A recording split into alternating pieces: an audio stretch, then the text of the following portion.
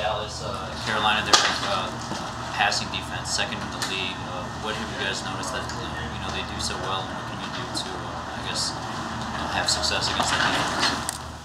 Yeah, they just kind of bring a lot of different things. The more you watch them on film, there's little tells here and there. But we just got to attack them the same way we do every other game. We've noticed the chemistry with you and Jalen kind of grow as the weeks go on. How comfortable are you with him right now, and kind of just the overall feel for each other, I guess? Yeah, I think Jalen's been doing a great job out there, just commanding the whole offense, going through his reads, making the right play. And I felt comfortable with him ever since he got here, working with him in the summer before camp, and then just kind of growing with him during camp with everything that the coaches want us to do. But I feel really comfortable with him back there. I feel like I can be an outlet for him whenever he needs. So that's just kind of what you want with the quarterback. You had a touchdown taken away due to a penalty, and you guys have had, obviously the most in the NFL right now. What do you think you guys need to do, and how do you go about correcting it and being better in that area? Yeah, it's just little things. It's some of them are judgment calls by the refs, and then some of them are mistakes that we're making on our own, the pre-snap penalties and stuff. It's just focus. We need to be focused. We need to make sure we're not giving the refs anything to call. Obviously, other teams are going to be in their ear telling them we're doing this, they're doing that, and stuff. So we need to be really detailed and make sure that we're not hurting ourselves. We're not giving the refs anything to call, and it starts with us. Has there been an extra focus on that, whether it's today or whether it's last week, as the season has gone on and it's kind of piling up, or do you still treat that like you would any other week? Yeah, Coach has been bringing it up in the team meetings, talking about it. This last one on Monday, we talked about it more than we have. He was yelling at us a little bit more, talking about it, being more serious. So we'll see what it's like at practice. But I think everybody knows it's something that we need to fix. It shouldn't be on him to make us do the right thing. We should be doing the right thing. So I think it'll be something that we'll be able to fix, because if we don't take control of it, it's just going to keep piling up and keep hurting us more and more, and they're going to keep looking for it more and more, and we got to make sure that stops. How defenses accounted for both you and Zach when you are in 12? It's less this year than previous years. Are you guys still being as productive? As productive in 12 personnel? I wouldn't say we've been as productive in 12 personnel just because we're not in it nearly as much. But when we are, I think we've been doing a good job. Anytime me and Zach can be on the field, I think we can create matchups.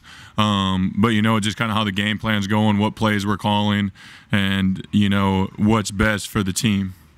On scramble drills, when the play breaks down, what goes through your mind? What's your goal? Yeah, my goal is to see where Jalen's moving and work with him, be able to feel the defense on me, and give them a move while I push up, come back down. If you feel green grass, I just try to run to it, and I just always try to stay in correlation to him with my eyes on him, knowing that he can extend plays and he can get anywhere at any time. To that, how much of it is where Jalen's going, and how much of it is where the other receivers are on the field? Shane was talking about how you need that high, low, and the middle. Yeah, it's definitely both of it. Usually in a play, you kind of know where everybody's going to be before the scramble happens. Then when it does, if you're running to the left and he goes to the right, you make the turn and you just kind of see where it's open. But yeah, like you said, if you're on the sideline, you want to just find different ways to create separation, and then just wait until the ball comes that way. Now, this might seem like a stupid question. I've never played in the NFL before. Is that something you guys can work on, or is that just backyard football? Yeah, it's a little bit of both. It's something that you can work on, you can get better at. But for me, I feel like it's a lot of feel. Like you said, if you played backyard football, if you played at recess, things like that, you just kind of know how to get open. You didn't have plays to get open, and that's what it turns into. You can't just stand there and let the defense stand beside you thinking that you're open. You got to be moving around, and it's just like another play within a play. Was there a moment when you saw Devontae on the field that the rank, this kid has it? Was there something that stood out that you can recall early on when he got here?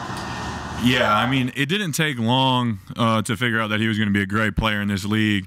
Shoot, it was probably one of the first times that Coach put on his releases on film with his jab, being able to move people the way he does, him being able to get in and out of the breaks the way he does.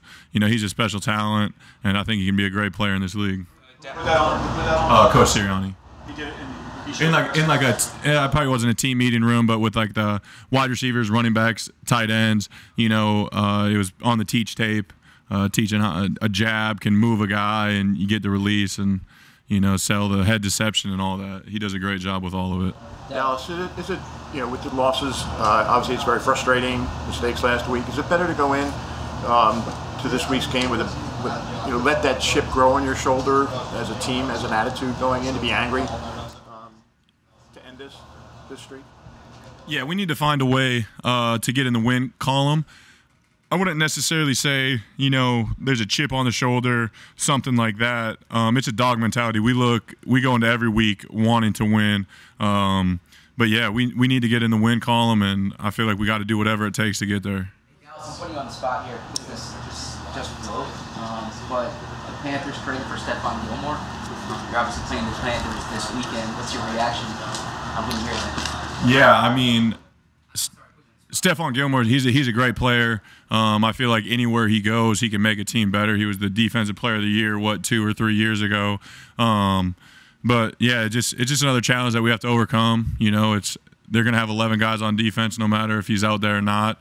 And we just got to find a way to get open, be able to run the ball, be able to score touchdowns in the red zone. When other defenses put cornerbacks on you, what's the advantage that you feel like you have in going against corners because of your unique skill set?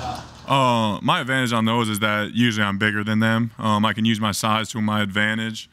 They have the quickness, so I just try to use my power, just try to pick an edge, run through it, and, you know, chicken wig, create separation that way.